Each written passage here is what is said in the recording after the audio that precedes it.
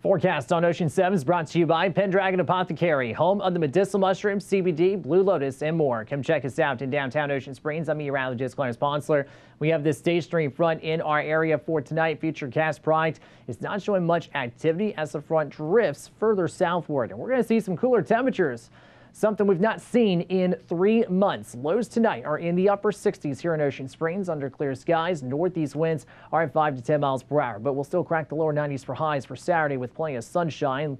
Upper 60s again for Saturday evening with clear weather. 91 the high on Sunday with sunshine. Not a cloud in the sky in the forecast even on Monday and Tuesday with similar high temperatures, but lows could return to at least the lower to perhaps the mid 70s. And then we'll see another cold front potentially push through our area on Wednesday and into Thursday. Highs near 90 still with lows in the lower 70s. But with that slight threat of storms on Wednesday, be sure to have the rain gear handy then. But otherwise, put on the sunscreen. Thanks for watching Ocean 7.